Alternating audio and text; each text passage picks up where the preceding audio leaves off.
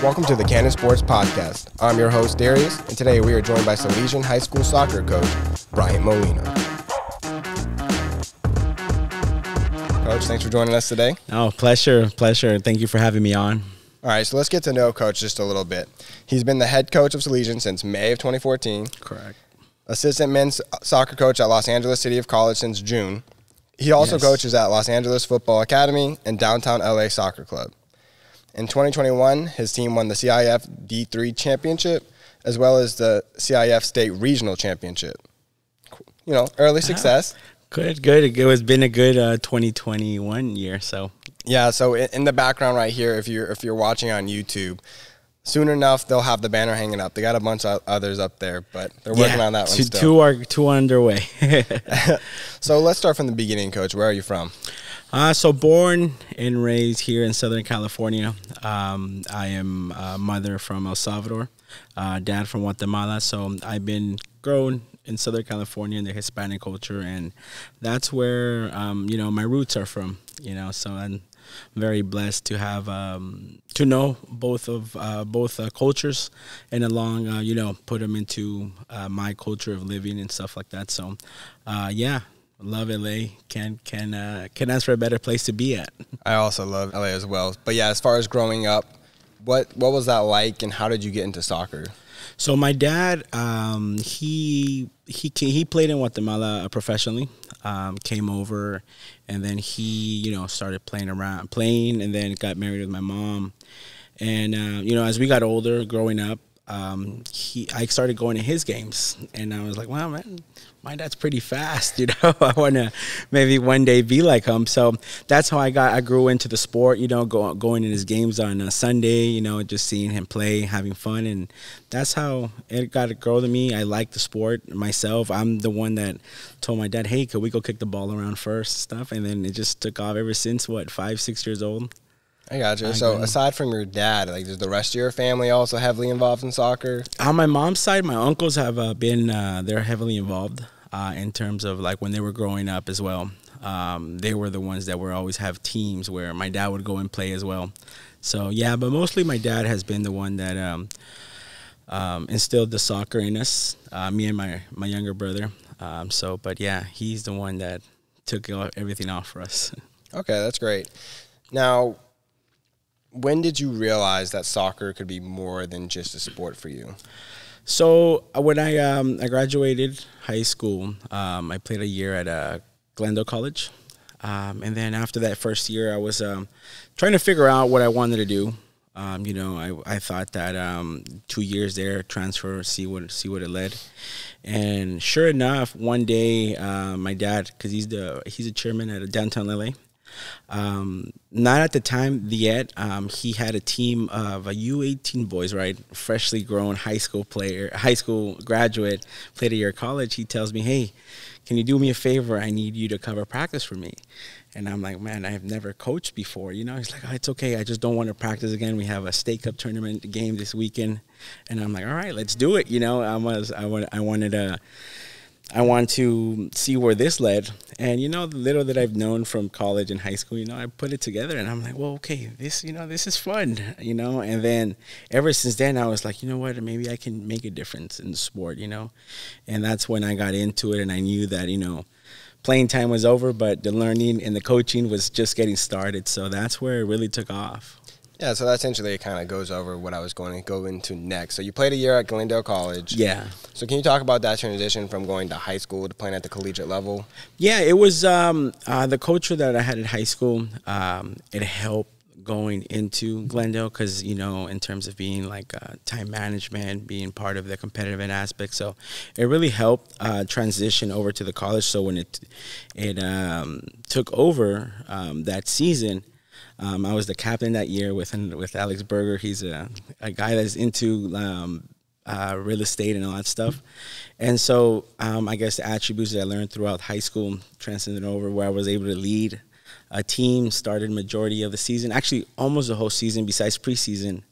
I was able to start and stuff. So that was a pretty good year for me. But after that, it's just coaching just took off, Okay, gotcha. Yeah, so you kind of already touched on, someone kind of asked you to come in, did you ever see at any point before then potentially coaching, or was that never really in the cards initially? No, initially it wasn't in the cards. It was just, I knew I wanted to transfer out of Glendale in 2 years and go and pursue my degree, but I didn't know. It was just that day. It was just, I guess, sparked, a little bit in me that, I grew passion for it. I have passion for it now, and I love what I do. So I'm glad that day happened for me. I was able to cover practice, and that's where it really took off. So the passion's just been there ever since. Yeah, ever since. I love the sport, but now coaching and being able to, put my own culture into it, my own methodology into it, it's just been even more rewarding, more passionate about it as I continue to learn and develop and stuff like that. It's been great so far. Yeah, and you talked about impact. So like the reach of a coach, as much as a player can have, a coach can have that much more. So have you noticed that over the years?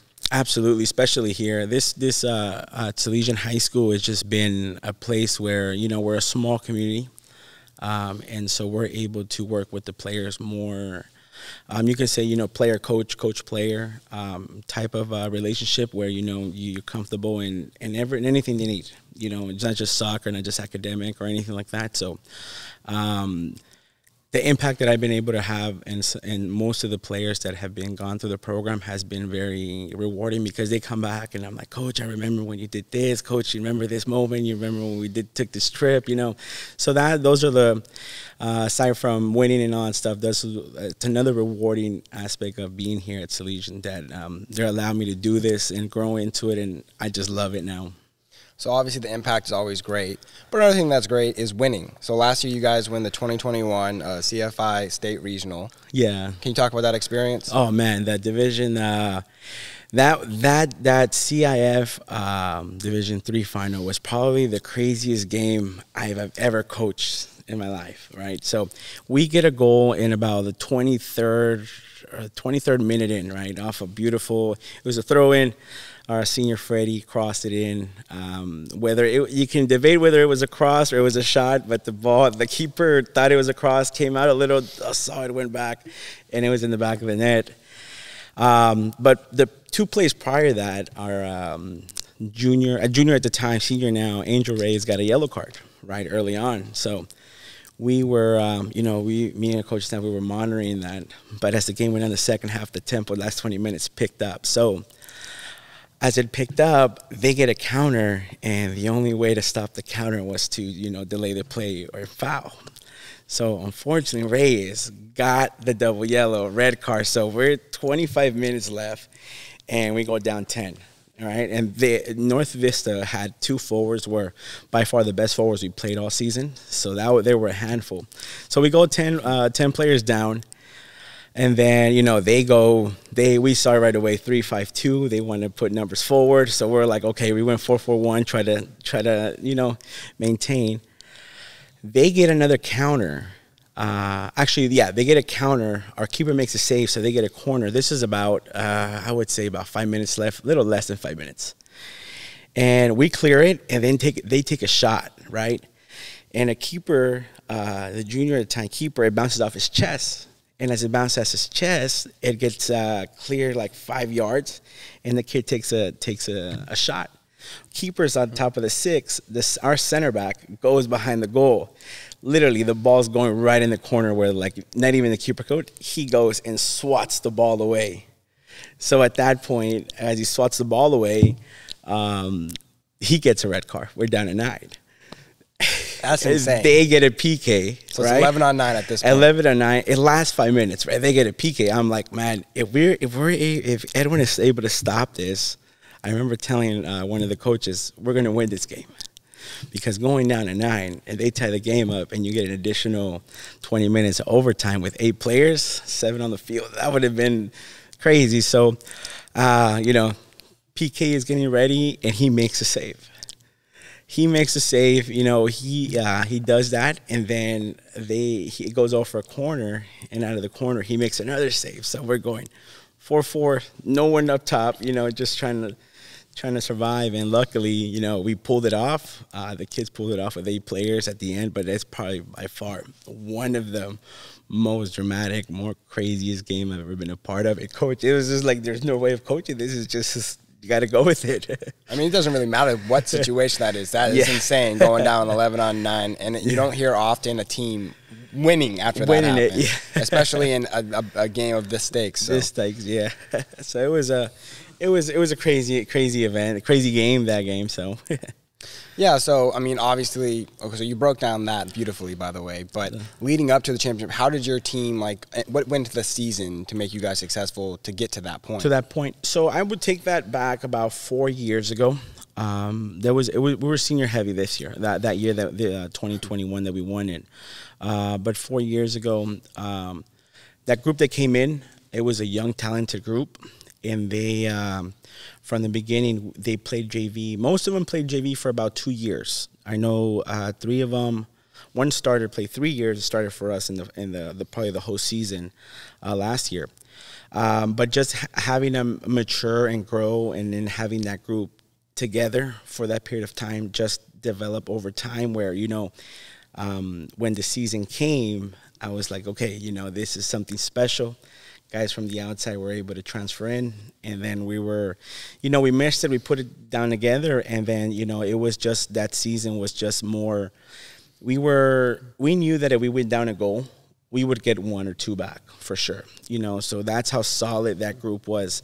The cohesiveness of everything of going through that season was just phenomenal to see, and it was just a joy to coach them and guide them, and you know, yeah, it was a special group. Okay, great. Now, going back to how you just broke down that game, clearly you have kind of a good memory of what goes on in each game. How does that help your, like, you know, you with your coaching? It helps me a lot, because it helps me, you know, analyze the game in a way where I'm going to be able to help my team adapt to whatever circumstances it happens, or whatever the opponent is providing. So that's one of the biggest things that I think I have, like, an attribute as a coach, reading the game and being able to adjust right into it, but not going away from what we do as a team or as a program. And then I also have good coaching staff that helps me out with that. So I think that's a big backbone in doing these moments, because every time we play, you know, a cathedral and everything like that, those games are just so intense, and it's just a chess match and stuff. So, but being able to read the game and put the games, but more importantly, I think knowing what kind of players you have to be able to adjust to those key moments in the game, I think is crucial. Gotcha. And so you just actually, as my next thing, so you played at Cathedral High School, actually. Yeah. So how is that experience going up and coaching not only your old school, but your old coach? My old coach, yeah. You know, I didn't, like, you know, have a beginning. I didn't know that I was going to get into coaching. So when all this started, I was trying my best to try to go back and see what you know, what he would say, what we would do and stuff, but it was just so vividly. So playing against them, the first couple of years was rough, you know, because I thought they thought that I was going to the rival school to do, but it was completely the opposite. I took this opportunity to grow. I didn't know it was going to translate into this, where I was going to be the head coach one day at Salesian High School. So that's what that's what I remember most is, you know, the brotherhood and the cohesiveness that they installed in us there. And I remember taking that here and installing it, but the way that I wanted to. Okay, and so kind of I already told you, actually, last week we had Arturo on here. Yeah. Great guy. You call him Coach Art? Coach Art, yeah, okay, Coach Art Lopez, yeah. Coach Art was on here. So your relationship with him, like, how's that impacted your coaching at all? Do you guys keep in touch? Yeah, you know, even last year I reached out to him. I was stuck because, you know, player personnel, players going up and down, short season. You know, I wanted to get some, you know, some advice or some guidance into it, and he was very honest with me in terms of that, towards the advice that he gave me, and I took it, and it's really helped me, you know. And I think he's been a person that, aside from coaching, is a person that I admire. In terms of, you know, the way he treated me throughout the years and everything like that. So, but yeah, we have a good relationship. You know, he knows my dad, he knows my mom, my brother, and everything. So that relationship we have is just, it's all love. It's all love. Okay. Yeah. He's quite the coach too. So yeah, you definitely got some things from him. Yeah.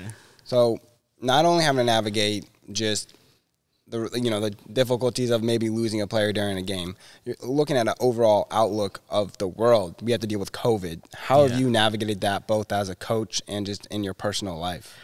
Oh man, it was tough. Personal life for me, COVID was a you can say dream breaker. You can say, that year we were set to get married with my wife at a ranch in Simi Valley. She was we were both excited. Her more because she's going through the planning and everything like that. I'm just there to support her. It really took like a step, made me realize a step back. I'm like, okay, that couldn't happen. So we were able to make it work still during COVID time. So we got married last year in 2020. Still not the dream wedding that we were doing, but that was, we took a step back, but it also allowed us to buy a house, so we were able to make that work, make everything work. It allowed us to take a step back and really analyze what we were doing. On a personal, for me, it was more of okay, where do I want to go with this? Where I want to go with soccer and everything. So it was tough. Even the soccer aspect was tough because club, everything was shut. Salesian was shut. All LESD schools were shut. So pretty much the only thing that was left is Zoom. So we were having Zoom practices online, and it wasn't the same, but it was nice to see the kids, even though you're not seeing them in person. Just to Zoom practice. What does that entail? It was. I would just tell the kids, get a ball and 2 cones, and a camera where I can see you, find a quiet space, and let's do it. So we were doing like ball work and all that stuff for about half an hour, and then the last 20 minutes we were just catch up, making sure we would laugh a little, get away from everything that was going on through the world, but. It was tough. And when things opened up here, even then, the kids were remote at school. So we would train, I believe it was at 2:30, from 2:30 to about 4. And then we would have to make it work because baseball was here, football was here. We were all in the same season. So that was just, it was crazy. But the school, Salesian High School, did manage it in a way where, check in. Everything was very in order for us and made it happen for us, so we didn't have any difficulties going forward with the season. Although it was short or everything like that, they did a phenomenal job of handling that. I mean, clearly you guys had a winning season, so yeah, I guess you navigated it pretty well. Yeah. So that's last season, and let's talk about this season. Off to not the best start, 6-5-3, yeah, 2-2 in the Delray League play. Yeah. So talk about what's gone into that start and what you guys have to do to kind of get on the track, the winning track. Winning track. Yeah. It's been we just ended like about 5-6 months ago, and then we're back at it again, right? So I think the biggest thing that right now we're facing is trying to get people healthy, making sure that we have the group that's going forward. That's going to be once we hit those playoffs, okay, it's playoff mode, so I think right now we're able to get everybody healthy. We had everybody healthy this last Sunday finally, where we had no cases or anything like that, or the kids sitting out or anything like that, or in isolation, I should say. So I think just getting this group up and going and getting them together and playing more together. I think as the season and the league goes on, we're gonna get hot at the right time, I believe, because I'm a strong believer that we're gonna be back where we were a year ago with this group, because we're just so resilient and so talented. So I believe that this year we should be back to where we were, and it's just getting this. We have the pieces. It's just keeping everybody healthy, getting everybody back into form is going to be the biggest thing, the biggest challenge that we have as a coaching staff, to be able to continue to ride this. Okay, so not only do you coach here, like I said, mentioned at the top, you coach actually at a ton of places. Can you talk about that experience and how you manage to balance all these different? Oh man, I'll tell you this much. Thank God for a Toyota RAV4. And the reason I say that is just because balancing all the coaching and all the driving and still having time for my wife and family and stuff like that, it's a challenge. But more importantly, juggling, it was just more of time management. going there. I think it was what helped a lot is that Salesian is in the middle of those places. So whether I need to go into Southern California, South LA, or downtown, or even into Montebello area, it was more juggling, making sure that there's enough time in between each session to be able to regroup and go out there and perform. Because even though I have a group here at Salesian, these kids expect everything from us, right, and from me, and then being able to regroup and then seeing a different set of guys and be like, okay, coaches expect us. They're expecting me, to guide them and coach them and train them and stuff like that. So it was a challenge. It still is a challenge right up to right now, but just the love and the passion for the sport is what drives me to do it. So yeah. Exactly. And working with all those teams, now with all these years under your belt, what's your approach to coaching a soccer team? I think the biggest one is, making sure that we have a culture where a player can come in, lead, be guided, and be, more importantly, fall in love with the program, with the school. That's more problem. If you have those already installed coming into Salesian High School, there shouldn't be a problem why you shouldn't grow from this. We give you a platform to go out and display. That's what we do. We go out and travel. We go out and do different things for you to grow. And that's more importantly, what we want to do is make sure that you come in here, they say enter to lead, and then leave to serve and stuff like that. So that's pretty much what it would be. So essentially good attitude, leadership, but also like a sense of buying in. Yeah, buying into the culture. And to what I mean by culture for here at Salesian, it means Salesian soccer. More importantly, is just, you have to understand that we're a competitive program.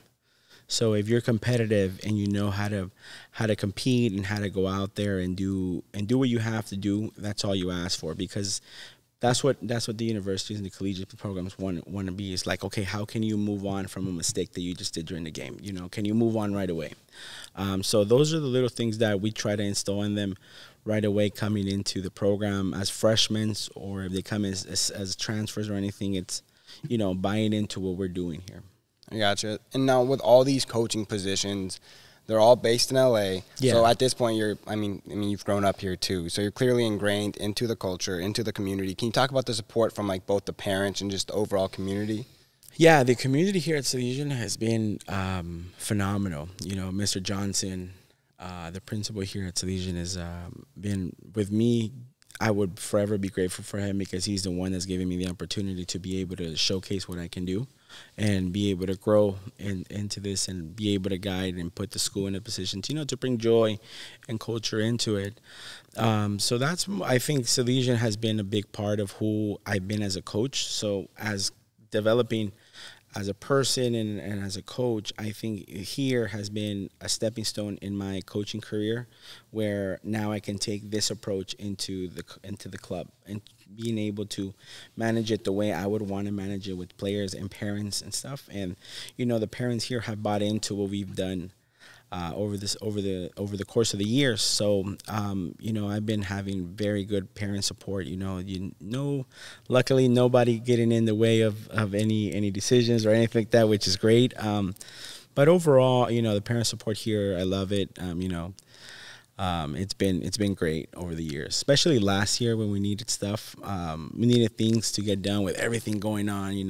There's the finals and all that stuff. So it's been great. Yeah, no, a big part that's overlooked when it comes to coaching, especially in high school, is the support from the parents. Yeah. Yeah, so I'm glad you were able to get that.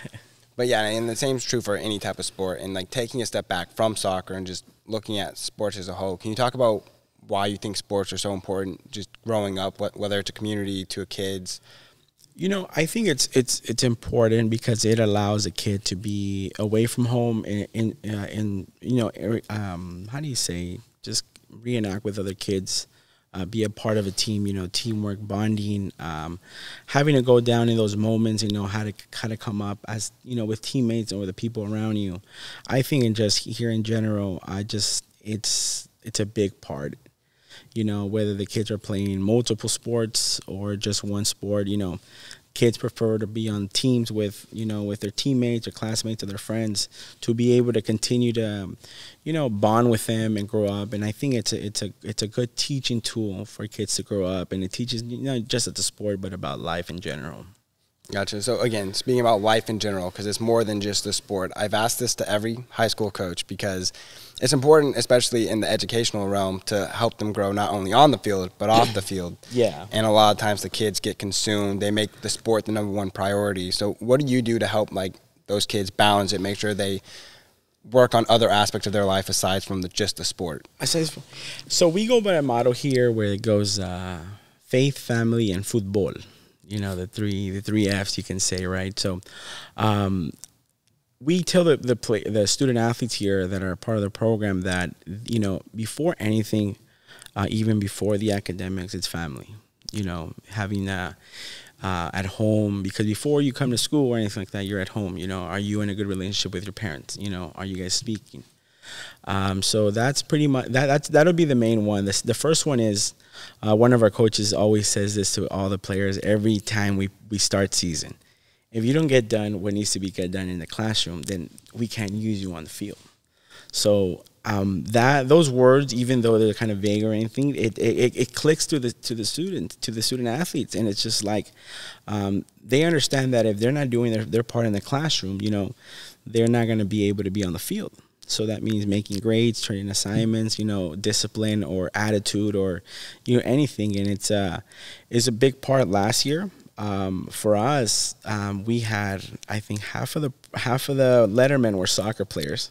Half of them, more than half of the program was in honor roll. So there's a saying that Jeremy Gunn at Stanford Soccer says that if the player takes care of his academics or works hard in the classroom, the soccer wouldn't be it's not a problem. This is something they love, but if they're not doing what they're not supposed to do in the classroom, then it's a reflection of what they do in the classroom on the soccer field, whether or not their work rate is not there, they're lazy and stuff like that. So that's something we try to make them understand right away, that if you need to take things care in the classroom first before you come to us, before giving yourself a chance where you want to go to the next level. So that has been a key focus. I don't think we've lost any kids in the last 3 seasons to academic grades. So that's been true to our coaches that are part of the staff here and everything like that. And, the kids are just bright, and they understand that, and part of the culture here at the program. 3 years. Okay, that's pretty impressive. Yeah, 3 years. It almost seems like every year there's at least one. So yeah, that's a pretty good accomplishment. And again, it's kind of like you talked about. There's a day you have to hang up the cleats. So if they're only focused on the sport, when all said and done, they might not have anything. So it's really important to kind of focus on that. I mean, you found coaching. So. Yeah, absolutely. We had a couple of seniors last year that said, Coach, we were asking, well, maybe you want to go to a JC and play, or where are you going to go? You know what, Coach, after high school, this has been a phenomenal experience for me, but I think, I'm hanging up the boots, but I know what I want to do in college. I was all like, that's, at least you're going to be going on to a 4-year. That's all, that was joy to me, because, even though you're not playing, you understand what the world's coming to you, and you have a game plan. And so that for me has been, it's good. It's a joy to hear them, even when they come back and stuff like that. So. Oh, exactly. It's a reflection of leadership at the top, aka the coaches. Yeah. So that's good. That's a good reflection on you. And another way to do it is by an example. So you currently are working your master's, or did you receive your master's? So I was doing my master's in coaching at Concordia. I took a pause for it right now, and now I'm currently in my B license for coaching. So I felt that I needed to do this first before going to get my master's. Just trying to figure out what the next step is. So I got my feet a little wet with LACC a little bit this year.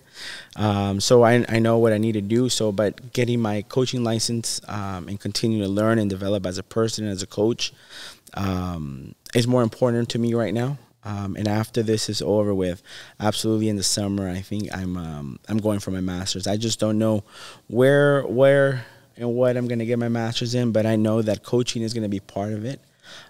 So getting coaching licensing right now and continue to learn through club mentors and everything like that, it's a priority for me right now. Yeah, and so by handling all this and balancing all you're doing while also getting that taken care of, if a kid tries to make an excuse, you'd be like, no, if I'm doing it, you can do it too. Perfect example. So you've been here for this is your 8th year now, right? 8th year, yeah. 8th year, okay, great. Do you see yourself here for the foreseeable future? Do you see collegiate coaching path? What does the future look like? Here I would say I have a couple years left.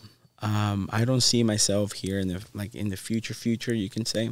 Absolutely, my goal is to get to the collegiate, whether it's D1, D2, or D3, or even the community college. That is my goal. And then what I would like to continue to learn too after is to be a technical director, to be part maybe of a local club here. And guide the younger players through the competitive aspect and the leadership and develop them. So that way, when they get into high school or they continue to go, they're ready to go. So, but yeah, absolutely. I think this year started. Absolutely. I think this year at LACC, being a first year, I didn't know Coach Javi at LACC or Coach Bernard, Coach Andy, going in there as a new coach, learning from them how to run a college team. It was an experience that I was forever be grateful, because that made me open. I'm like, okay, in order to do this needs to happen and stuff. And so I was able to realize that and see that very good up close this year. And I'm excited about this season too. Okay, and one of the last things I want to touch on, so you've done a lot. You have to balance a lot. I keep on using the word balance. Yeah. You really have had to do that. How's the support from the wife been? I'm sure that's been a big part of this whole process. Man. We got to give love to the wife. So absolutely, man. She is, when we were dating, she understood, and I would always be away at tournaments. I would always be away at tournaments and stay over. So I would be gone Friday, Saturday, Sunday, maybe even Monday. She, for me, has been a blessing for me, because she supports me 100% in what I love to do. She's there every time she gets a chance to be at the games and everything. She's my #1 supporter, you can say, and I'll forever love her for supporting me, and I do the same with her as well. And this past Sunday, we just had a baby about a month ago. Oh wow! Congratulations! Thank you. She was there, a month and 2 weeks. She was there.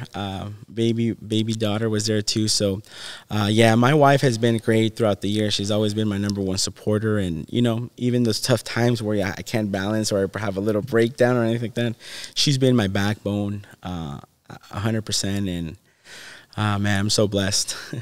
Okay, so you've accomplished quite a bit recently. Won a state title, had a kid, got married. Yeah. That's quite a bit. Well, That's about it for us. We want to congratulate you on all this success. All right. Thank you. Appreciate it. Thank you for having me on. For sure. Thanks for joining us. Yeah. Thank you guys for watching. Make sure to subscribe and follow us on Instagram at Cannon Sports, TikTok at Cannon Sports Official, and of course, cannonsports.com for all your sporting goods needs. Thank you guys so much, and we'll see you next time.